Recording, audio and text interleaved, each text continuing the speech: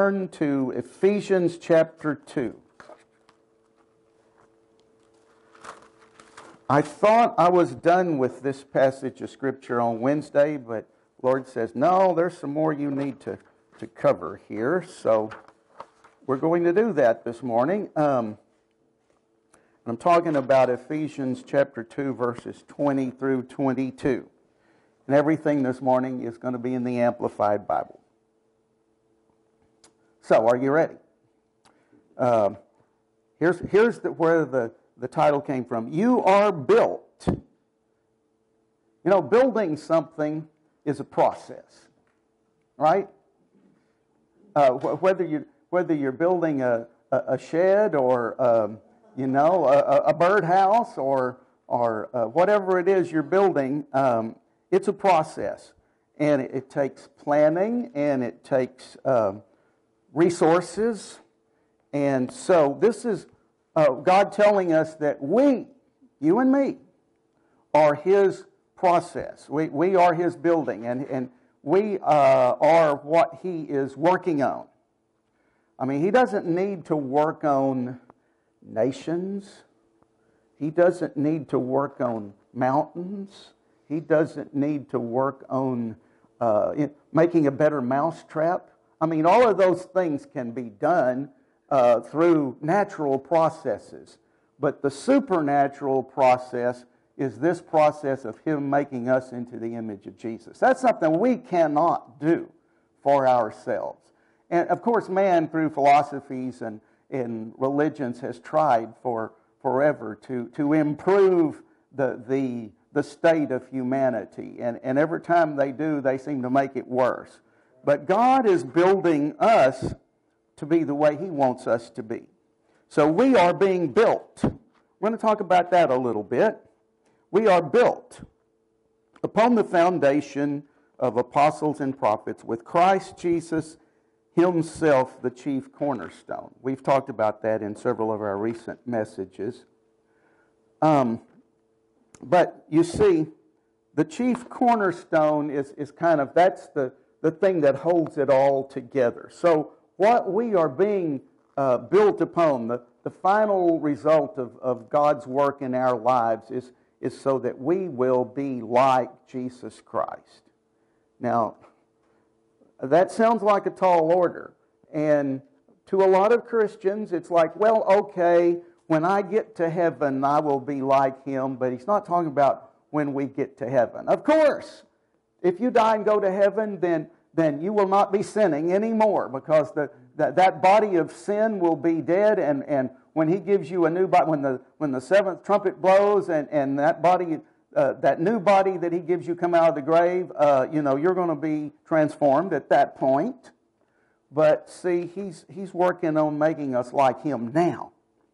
Okay, so in verse 21, it says, in Him the whole structure is joined and welded together and harmoniously, and it continues to grow and increase into a holy temple in the Lord, a sanctuary dedicated, consecrated, and sacred to the presence of the Lord. There's several interesting things here in verse 21 when I looked into the Greek. And the Amplified kind of goes there, but I was prompted to dig a little bit deeper. That where it says the whole structure. Well, he's not just talking about a shed or a birdhouse. Okay, the word structure here, oikodomio, it means a dwelling place that is domed over. You know, think about the U.S. Capitol building in Washington, or the Texas State Capitol in Austin. The thing that makes those structures so impressive is that dome that's on the top, right? Well, see, in ancient times, not everybody lived in a domed structure. That would have been a mansion. You know, most people, if they even had walls, masonry walls, it was covered with wooden planks, and then they put grass or some kind of thatch up on the top. But a lot of people just lived in tents. But when he's saying he's building a structure, It's not just He's building you a little shack off in the wilderness. No, He is building a domed dwelling for us. That oikodomio means to be domed over. Okay, and it says that we are joined together harmoniously. Well, that is, we're down to the nitty-gritty in Christian history. They refer to this as the age of grace, from the time that Jesus' resurrection until His second coming is often called the age of grace. Well, it says in Zechariah that there's a finishing capstone that is put on that domed structure, and it says when He does, there's grace to it. Well, you know what the final act of God's grace is for the Church of Jesus Christ right now? It's fitting us together. And that has not happened, really, for the last 2,000-something years. Oh, it has to a certain point. Spiritually, I guess. When you go somewhere and you encounter another Christian, your heart kind of recognizes it takes one to know one. So it's kind of like your heart recognizes there's another believer in Jesus Christ there. But other than that, once you get past that, like you start talking about the Bible, they don't agree with you about this or that. So the last act of grace is fitting the Baptists and the Catholics and the Methodists and the Pentecostals all together. Right? That's that. And it says this is what He's doing. This is the project. This is not just the Ecumenical Council of the World Council of Churches wants to do this. No, God wants to do this. And that is the work. And He's doing that work in the Baptists that are born again. He's doing that in the Catholics that are born again. He's doing that in you and me. He's doing that in the Assemblies of God. He's doing that for everybody that will let it be done. Now, of course, as I like to say, God loves freedom more than He loves control. He's not going to make you, if you are a square peg and you see there's a round hole over there, He's not going to take you by the nape of your neck and cram you into that hole and knock off your edges. How that happens is, if you're a square peg and you need to go in that round hole, you just come around the body of Christ enough and those hard edges will get sanded off. Bobby Tomanik talked about this Wednesday night about sandpaper Christians. Okay? That's how it happens. All right, keep going. Verse 22 says, in Him and in fellowship with one another. That's in the brackets, but it's important because the word here is you are being built up into this structure with the rest. Well, that is actually a different word than the one that was used in verse 20 about you are being built. That's not oikodomio. This word here means being built up in the company of others. See, when you build something, you usually have to have more than one material to build it with. Even if you're just making a shack out of wood, you're going to need nails, and you might need caulking, and you might need tar paper or something else. So you've got to have several different materials. And what God is working in the body of Christ, we talk about this Wednesday too, is we are all different materials. Our inner makeup, each one of us is unique in that. Everybody has a particular contribution to make to the body of Christ that is unique to you. Keep the place here in Ephesians and go to 1 Corinthians chapter 3. Just to confirm that this is what God is doing.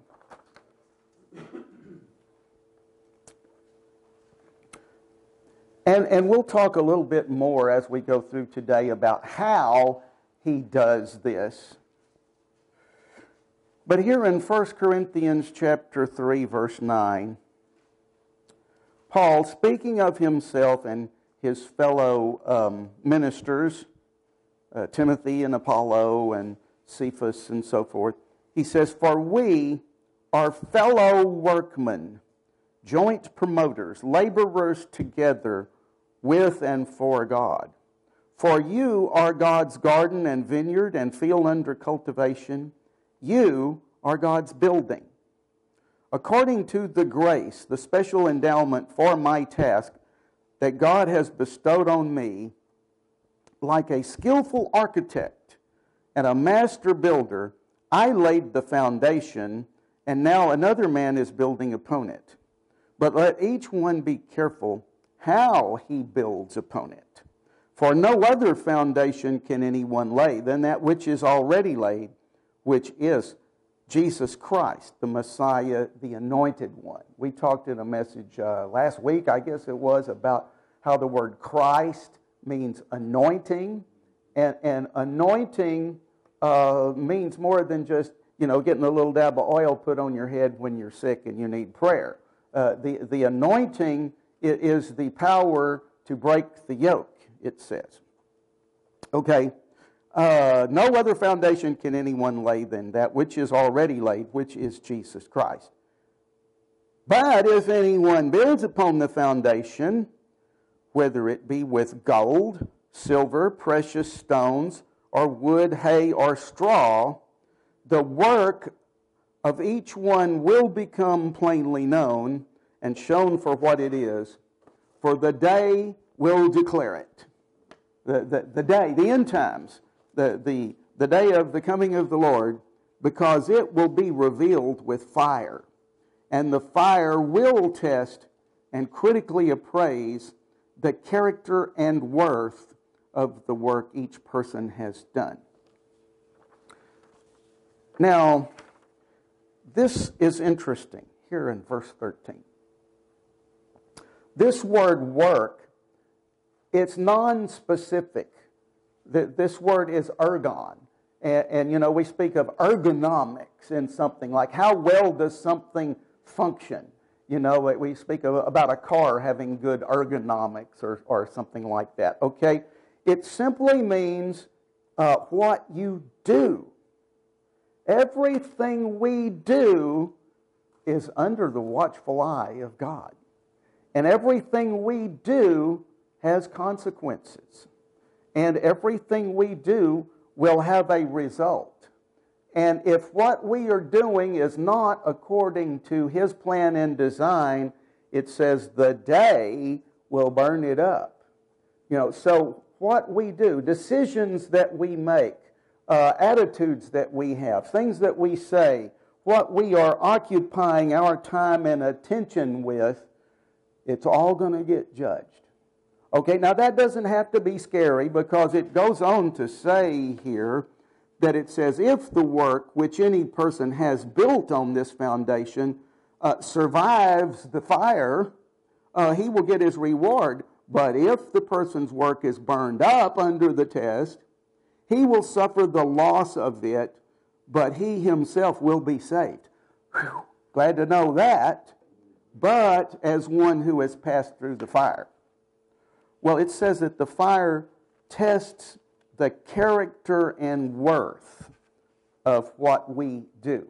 See, everything we do, all that we expend our energy for, even if that was just getting in your car and coming here today, that is work in a sense. That is ergon.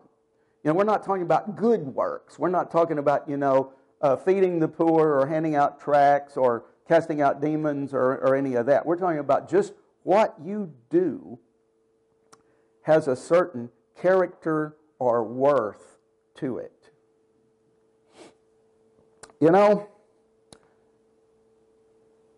I had to vacuum the house last night. Yeah, you have to do that every now and then. And I remember hearing something from a music teacher that explained how to make good progress with your practice.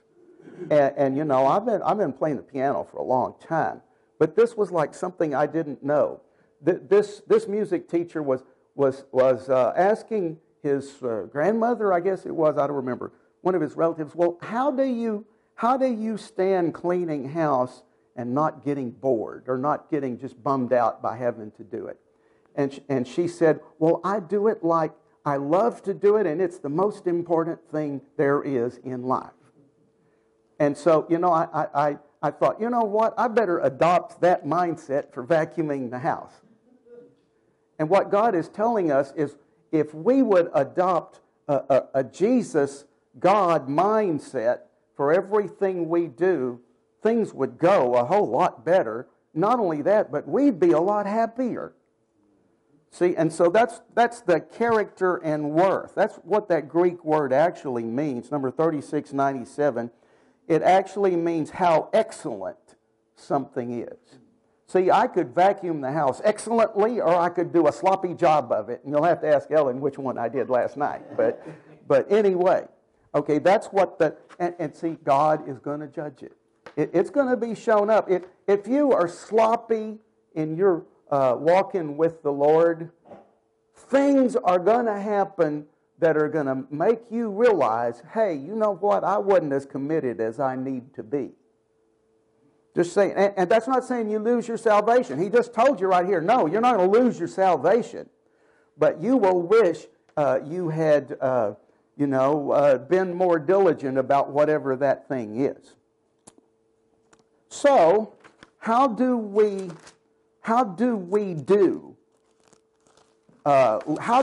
live our lives? I mean, it's like the music teacher's grandmother said, well, do it like you love it.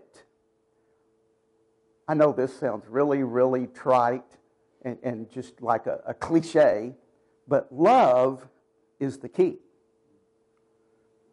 Go to 1 Corinthians chapter 8.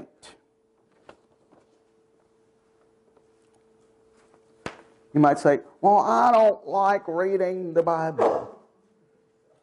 Now, I do like reading the Bible. I love reading the Bible, but there's some things I don't love, actually. It might surprise you to know I don't love singing, but I should sing. But when I sing with gusto, when I sing like, wow, this is what I really want to do, it's you're standing at a football game singing the Star-Spangled Banner or something. Well, then I love to sing. Okay, so it's like whatever it is that we are believing that God is leading us to do, love it. 1 Corinthians chapter 8 says, now concerning food, actually, that has been offered to idols, of course we know that we all possess knowledge concerning these matters. It's like, yeah, we know that there are some things that are of God and some things that are not of God, and that we shouldn't mess with those things that are not of God. It says, but mere knowledge causes people to be puffed up, to bear themselves loftily, and to be proud. But love, affection, goodwill, and benevolence edifies and builds up and encourages one to grow to his full stature. Well, there's that building up thing again. See, and what he's telling us here is there's nothing wrong with knowledge. In fact, we're going to look at that here in a minute. Knowledge is very, very important. But he says that if you have knowledge without love, it will make you puffed up. Well, this is interesting because in Strong's Concordance, the word puffed up, number 5448, has to do with growth. Well, you think, well, what's wrong with growth? Growth is a good thing. Well, not all growth is. If it is by being inflated like a balloon, then it can pop. Okay? Or if it's growth just through natural processes. You take a piece of land and you don't mow it or you don't cultivate it, you don't plant anything there, it's going to grow stuff. It's going to grow a lot of weeds. Okay, so that's what that word puffed up actually means, to grow by either inflation or just by germination of natural processes. Let's talk about the natural processes. Keep the place here in 1 Corinthians, and let's go to 1 John chapter 2. What are the natural processes? The natural processes in our lives are kind of what we would fall back to or fall back upon if we're not walking in the Spirit. You know, somebody might ask, well, how come some Christians can do such awful things? Well, it's easy. The answer to that is real simple. Because they're walking in the flesh and they're not walking in the Spirit. Because what the flesh does, it tells you right here, there's three things that the flesh is hardwired to do. 1 John chapter 2, verse 15 tells you, for do not love the world or the things that are in the world. Well, that's all the flesh knows how to do. You know, you say love to an unregenerate person, that's all they know that love means. For if anyone loves the world, love for the Father is not in him. For all that's in the world, the lust of the flesh, the craving for sensual gratification. You know, who doesn't want to be gratified, right? I mean, do you like to be irritated? Do you like to be punished? No, you want to be gratified. That's what the flesh does. That's just natural. The lust of the eyes, which the Amplified says that's the greedy longings of the mind. Well, it could be more than just the mind. It's like you are trained that you need to have more, that more is better. You know, that progress means more and more and more. Well, that's just natural. That's the way the natural works. You know, the natural does not like the idea of downsizing. That's why when so many people throughout the years have asked, you know, when they find out I'm a minister, they go, well, tell me about your church. How many people go to your church? It's like, that's just such a natural way of looking at something. And hey, even seminaries can train people in that natural idea that, well, bigger is always better. No, bigger is not always better. But see, that's the natural, and that's that lust of the eyes and the pride of life. These are from the world. And, verse 17, and the world passes away. Well, that's that fire that will reveal what something is made of. The world passes away and disappears, and with it the forbidden cravings and desires of it. But he who does the will of God and carries out His purposes in his life abides forever. Now, another thing about that puffed up, it has to do with being inflated. Now, a minute ago I used the analogy of a balloon, but Scripture actually uses a different analogy. Leaven. Okay, yeast.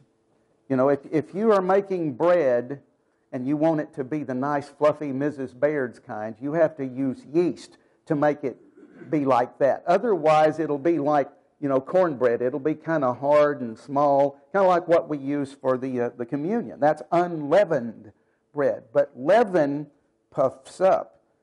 And you think, well, I like Mrs. Baird's bread. What's wrong with Mrs. Baird's bread? Well, for natural things, you know, for a peanut butter and jelly sandwich, I guess it's okay. But it's not. That's not God's thing. God's things are unleavened. Let's talk about this. Go back to 1 Corinthians chapter 5. Because being puffed up, again, is just, the flesh likes to puff up. The flesh does not like to rid itself of things. It likes to be greater. It likes to aggrandize. It likes to become more powerful and bigger and stronger and so forth. 1 Corinthians 5, verse 1. Here's an example of some Christians who were puffed up about something they should not have been puffed up about. It's actually reported among you that there's sexual immorality among you, impurity of a sort that's condemned and does not even occur among the heathen, for a man has his own father's wife. And you are proud and arrogant. Now, I thought about this and I thought, well, what was the matter with these people? Didn't they know that, that's condemned in Leviticus, and, that's sexual immorality is one of the 10 Commandments. Thou shalt not do that. Well, this theology is still around today. It's like, we are not under the law. So you can commit adultery, you can steal, you can lie, you can cuss your parents out, you can do all of this stuff, and that's okay because Jesus died for all of that. So He died so you are no longer under the law. What do you think about that? No, what it says in Hebrews is that God would write the law in your heart so that if you're walking in the Spirit, you won't even want to do any of those things. I'm not saying a Christian cannot do any of those things. Yeah, Christians can do those things, but they're still not right with God. And so for a Christian to be bragging and say, oh, we're so free from the law that we can even have incestual adultery, and we're still happy with that. It's like Paul saying, no! He says you ought rather to mourn and sorrow and shame for the person who has done this shameful thing until he is removed from your midst. And then go to verse 6. He says, about this in your church, your boasting is not good. Indeed, it's unseemly and entirely out of place. Do you not know that a little leaven will ferment the whole lump? See, that's that puffed up thing. And see, that happens when there's no love. Purge out the old leaven, that you may be fresh dough, uncontaminated in Christ. For He, our Passover lamb, has been sacrificed.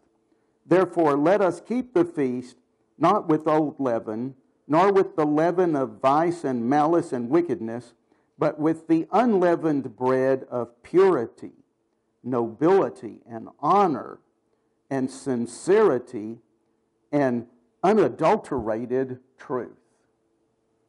I've got some things to say some more today about truth. Go to 1 Timothy chapter 6.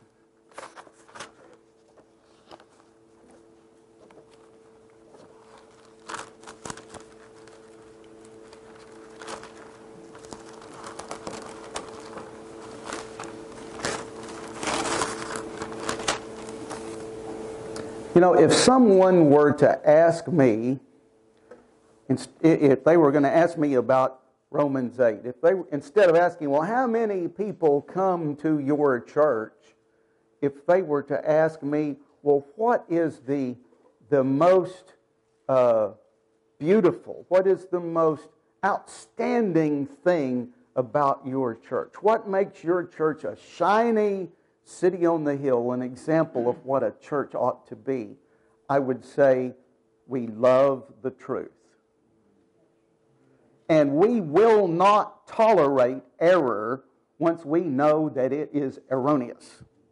Right? I mean, can't you all say that honestly from the bottom of your heart? And there's a lot of things that a lot of the church world thinks is just hunky-dory that we know is erroneous, and we're not going to have it here. Okay? And that's what I would say our claim to fame, if you want to call it that, would be, is we love the truth. And that is a very important thing, because it says in 2 Thessalonians that those who end up believing the devil's lie and worshiping the Antichrist and taking the mark of the beast, he tells you why they do that. Because they did not receive the love of the truth.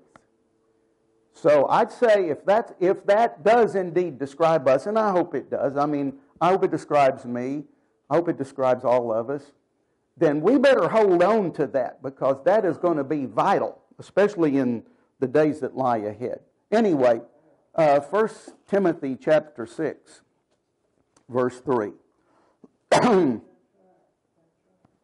It says, but if anyone teaches otherwise and does not consent to sound and wholesome messages of our Lord Jesus Christ and the teaching which is in agreement with godliness, he is puffed up.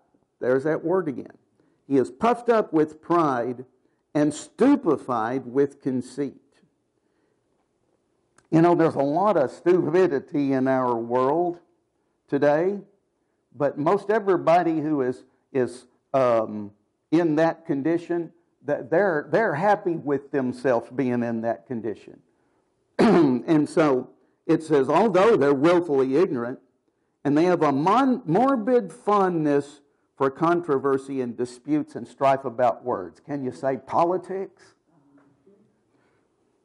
Which result in envy and jealousy and quarrels and contention, abuse and insults and slander and base suspicions and protracted wrangling and wearing discussion and perpetual friction among men who are corrupt in the mind and bereft of the truth, who imagine that godliness or righteousness is a source of profit, a money-making business, a means of livelihood. From such withdraw. You know, if somebody else asked me, if they really pressed me, if I said, you know, the thing I love about Romans 8 Church is we love the truth, if they were really to press me on, well, what do you mean? You know, everybody loves the truth. Nobody likes deception. I said, Romans 8 is not following the prosperity gospel where we think that God's biggest plan for all of us is for us to have our best life right now. We do not preach that. We do not practice. Does anybody here in this room believe that? Now, that's not, I mean, God does say, I want you to prosper and I want you to be healthy, but there's a condition. What is that condition? As your soul, your mind, your will, your emotions, your inner man prospers. He doesn't want your outer man prospering and being healthy if your inner man is full of what he talked about here, about envy and jealousy and greed and wrangling. He doesn't want you prospering if you're in that condition. In fact, he would be doing you a favor if he knocked it all out from under you. Really. And it says, indeed, verse 6, indeed,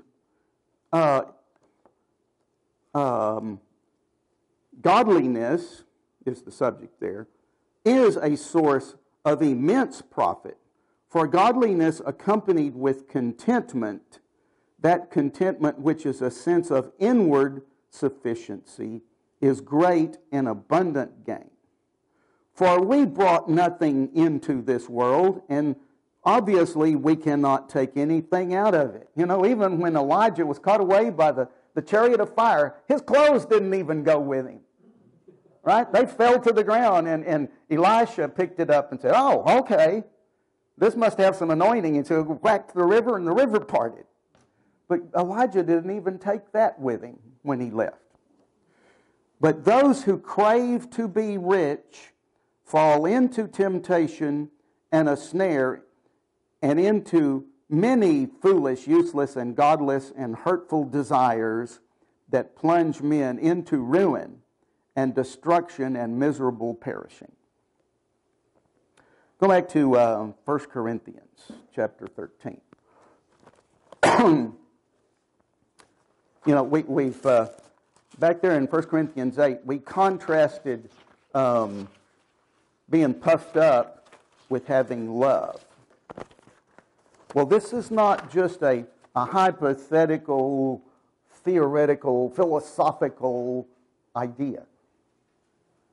That this is something which God is wanting to work into our life, into our being, so that becomes, so love becomes something that we do, something that energizes all of our efforts, all of our desires. 1 Corinthians 13, verse 2, he delineates this real clearly here. He says, if I have prophetic powers, that is, the gift of interpreting the divine will and purpose, and understand the secret truths and mysteries, and possess all knowledge. Well, it sounds like we're talking about a Spirit-filled Christian here, aren't we? And if I have sufficient faith so that I can remove mountains. So we're not just talking about a Spirit-filled Christian. We're talking about a well-practiced Spirit-filled Christian. But if I have all of that and have not love, I am nothing and a useless nobody. Verse 4, love endures long. Okay, this is where the rubber meets the road. This is where the sandpaper starts rubbing our rough edges. Love endures long and is patient and kind. Love is never envious nor boils over with jealousy. It's not boastful or vainglorious. It does not display itself haughtily. It is not conceited, arrogant, or inflated with pride. There's that puffed up thing, right? It is not rude or unmannerly and does not act unbecomingly. Love does not insist on its own rights or its own way, for it is not self-seeking. It is not touchy or fretful or resentful, and it takes no account of the evil done to it. It pays no attention to a suffered wrong. Well, Ray, I don't know anybody like that. Well, you know what? I don't either. Except Jesus. Well, so then how are we supposed to do that? Well, I'm so glad you asked. Go back to 1 Timothy.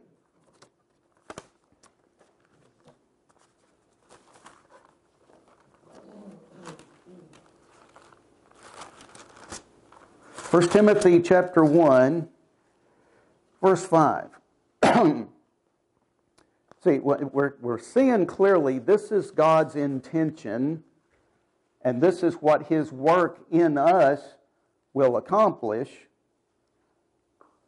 And we've got a word for it. It's love. It's God's love. The word there in Greek is agape.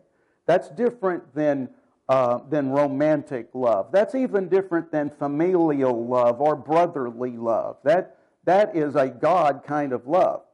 And okay, I think most Christians kind of have that in their theology, but it's hard to work that into our lives. Well, how that gets worked into our lives is right here. 1 Timothy chapter 1, verse 5. It says, the object and purpose of our instruction. In other words, this is why you're here today. This is why I'm standing here spouting what I'm spouting today. This is the purpose of all of this. The purpose is not to make me look good. The purpose is not for you to put another notch on your belt that you went to church on August the 23rd, 2020. There's a purpose. And that purpose is three things. Love, which springs from a pure heart, and a good conscience. When you have a good conscience, it's like, okay, you know, it says in Romans 8, there is therefore now no condemnation. But there's a key to that. There's a condition. What is that condition? Walk in the Spirit and not in the flesh. Okay, so here, that condition number one is God is teaching us love from a pure heart, not put on love. A lot of people can put on, oh, I love you so much, and then they're backstabbing you after you go out the door. No, we're talking about real love and how to put the flesh down and walk in the Spirit. You know, that flesh will, and the Holy Spirit says, are you going to act that way? No, Lord, I'm not. And so, Lord, just show me how to do this. That happened Friday night to me. Well, actually, it's Friday afternoon. I came up here Friday afternoon to get things set up for Friday ministry, and they were setting up for a party out there. Oh, they had, in a construction, they had all of their people, all of their workers and their families, and they had music playing, and the kids were throwing frisbees and having a great time, and they had coolers lined up on both sides of the walkway coming in here. I said, oh, God, what are we going to do? And it was almost like in the flesh, I was almost tempted to go find Bobby Wood somewhere and say, we can't do this. or I was tempted to call all y'all and just call Friday night off. And, and God said, Bobby Wood and the Enoch people, they're our brothers and sisters in Christ. And if they're going to party, maybe their party and our party will become one big party. And I thought, oh, well, cool. So we had one big party Friday night, didn't we? And we all had a good time, and we even had some food after we got done. But see, that was an example where I had a choice where I could either, look at things in the flesh or ask God to correct my vision, so I was looking at it in the Spirit. Right? Okay, so that's love, which springs from a pure heart. A good conscience, which means you're walking in the Spirit and not after the flesh. And sincere, unfeigned faith. You don't let this place in 1 Timothy go, but go back to 1 John.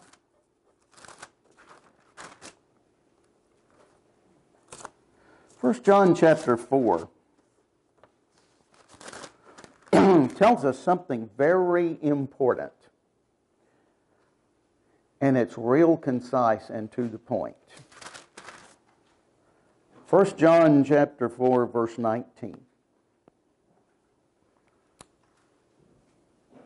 It says, we love God because He first loved us. That's how this works. Sometimes pride will keep a person from being receptive to God, and will keep people from being receptive to the good things that God has for us. And maybe an awareness of His love, pride can keep us from receiving that. And when that happens, when you fail to receive or refuse to receive God's love, inevitably you are going to end up in fear. Because if you're not depending on God, then you're dependent on yourself, and you're going to come to the end of yourself, and you're going to, oh God, what do I do? Well, the problem was He had something for you that you could receive, so you don't end up in that state. But praise God, even if we do end up in that state, He'll still meet us there. Verse 16 says, and we know and understand and recognize and are conscious of by observation and by experience, and we believe the love that God cherishes for us. God is love, and he who dwells and continues in love dwells and continues in God, and God dwells and continues in him. And in this union and communion with him, love is brought to completion and attains perfection with us. You notice it's a process, not just a one-time deal. It attains perfection with us so that we may have confidence for the day of judgment. Everything that we are focused on here has to do with being ready for the day of judgment. And that we see that coming. Again, another thing, if people were to press me and say, well, what do you think is so great about your church? I mean, look at you. You're just 15 or 20 people. How can that be a good church? And I say, we are getting ready for the day of the Lord. That is such an important part of our focus that almost eclipses anything else. and this says that by being aware of God's love for you, it will get you ready for that day.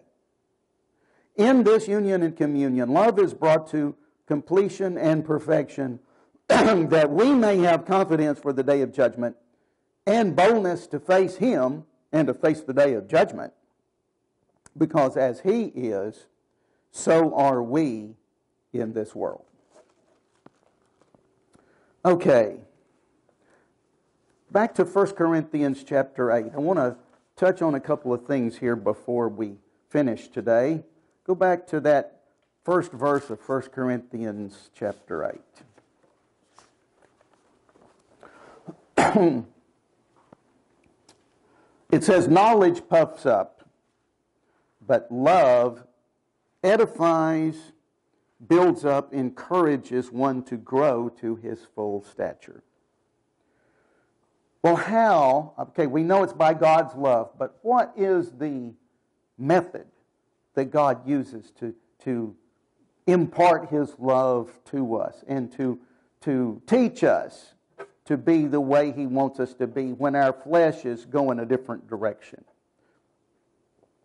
Well, this is the way I would describe it, okay? This is thus saith the Ray, okay? But I do believe this is accurate. He does it by the Holy Spirit. The Holy Spirit is the method or the agency by which God transforms us. And it describes that the things that the Holy Spirit brings to us, it refers to them as gifts, spiritual gifts. Actually, in the Greek, it only refers to them as spiritual. That word gifts is actually not used there. It's spiritual things. He brings things of the Spirit to us. That means you're not going to get it through the natural. You're not going to get it from the TV. You're not going to get it from your upbringing. You're not going to get it from your education. You're not going to get it from the internet. You're going to get it from the Holy Spirit, or you're not going to get it. And he describes that in 1 Corinthians chapter 14.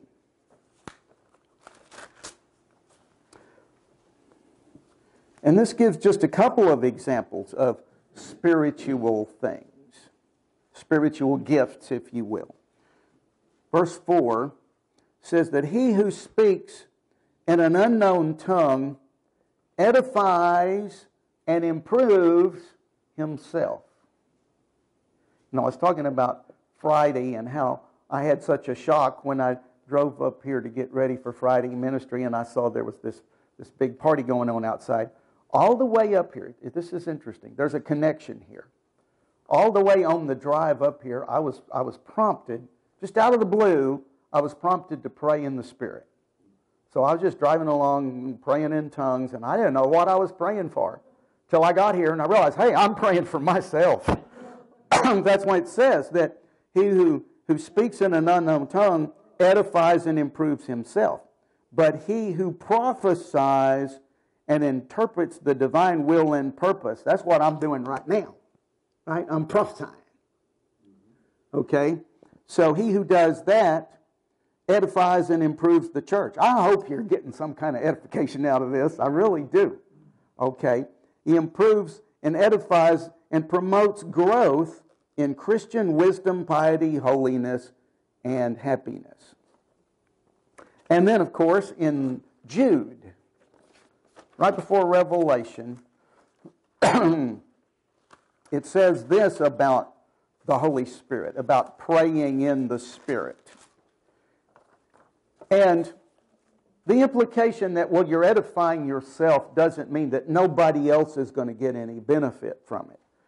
I remember the testimony that Irene gave about that Owen was about to fall off a girder in a building many, many stories above the ground, and that miraculously he was able to grab hold of the thing and pull himself back up on the girder. And when he got home and was telling Irene about that, she was saying, well, what time did that happen? And he told her, and she said, well, right at that time, God had me praying in the Spirit for you, and I didn't know what was going on. So praying in the Spirit is not just for yourself. It can be for others too. So here in Jude chapter 20, when it says, but you, beloved, build yourself up on your holy faith, praying in the Spirit, he goes on to connect some other things with that.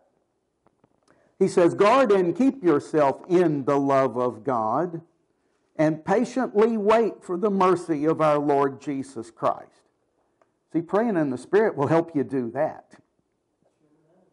And refute so as to convict those who dispute with you.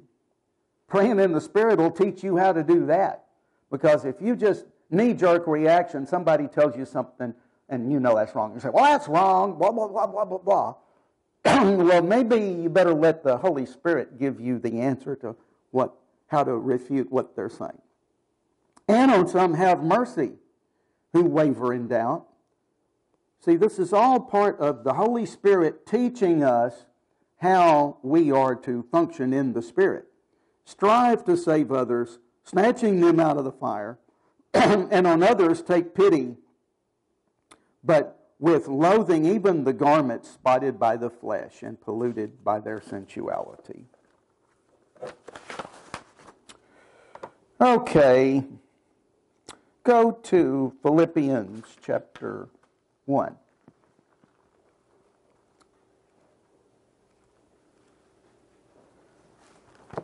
I could give you examples in the life of Jesus where, because He is love, His love revealed things to Him that were helpful for the person that He was ministering to. One was He went into the house of a Pharisee. The Pharisee invited Him to dinner, and so He went. And the Lord Jesus recognized that the Pharisee had prejudice. And so He took the guy aside and talked to him about that. Or the rich young ruler came to Him and he said, well, what must I do to have eternal life? And basically it got down to this. Jesus said, well, hey, you love your money too much. Get rid of all your money and follow me. And that's the way you'll get there. And he didn't want to do it. But it says that when Jesus said that, He looked at him and He loved him. See, if we're going to tell anybody how the cow ate the cabbage, number one, we better love that person first. And secondly, we better have spiritual discernment. We better have that spiritual gift before we start telling other people what's wrong with them. Philippians chapter 1, verse 9. It says, and this I pray, that your love may abound yet more and more and extend to the fullest development in knowledge and in keen insight, and that your love may display itself in greater depth of acquaintance and more comprehensive discernment. You know, sometimes it's easy for us to see something is not of God. You know, I could make a political statement here, and I'm going to restrain myself from doing that. But we can see a lot of things going on in the political realm. Oh, that's not right. But sometimes you have to look a little deeper, and you will get some more discernment, even better than what you already thought you knew. And it says, so that you may surely learn to sense what is vital, and approve and prize what is excellent and of real value, recognizing the highest and the best. There is a striving for excellence in spiritual things that God wants us to be involved in. And look, it's not a pride thing. It's not a competition thing. It's not, well, we're better than First Church of something or other over here. That's not what I'm talking about. What I'm talking about is just like what Owen Kane said to me in the fall or in the spring of 1978. What he said was, whatever you know about God, there's more. We've got to be teachable. That's what we're talking about here. So that we may surely prize what is excellent and of real value, and recognizing the highest and best. What I'm saying is, don't be satisfied with the theology you currently have. I'm not saying there's necessarily anything wrong with the theology that you currently have, but if you're just willing to just sit there with that, you are not prizing what's excellent and seeking the highest and best. You might be accepting something that is too low. You need to be striving for more understanding, more revelation, more insight, more Holy Spirit discernment. We need to do that because it's a process. None of us have arrived. And any minister that you listen to and you think, well, he's arrived, I need to just follow him. No, you need to go past him. Okay? So that you may be untainted and pure and unerring and blameless, so that with hearts sincere and certain and unsullied, you may approach the day of Christ, not stumbling, I don't want to do that, or causing others to stumble. I don't want to do that either. And may you abound and be filled with the fruits of righteousness, of right standing with God and doing right, which comes through Jesus Christ, the Anointed One, to the honor and praise of God, that His glory may be both manifested and recognized. I think that says it all. So, Father, do this. We submit ourselves to you to do that. And Father, I thank you that we know that this is your work, that this is your intention, as you say in Ephesians 4, the perfecting and the full equipping of the saints, and that you do this with full and accurate knowledge that your Holy Spirit alone can give us. And so, Father, we depend on you. We look to you for that. And I thank you, Father, that you have begun a good work in us and that you will complete that work right up until the day of Jesus' return. And that all you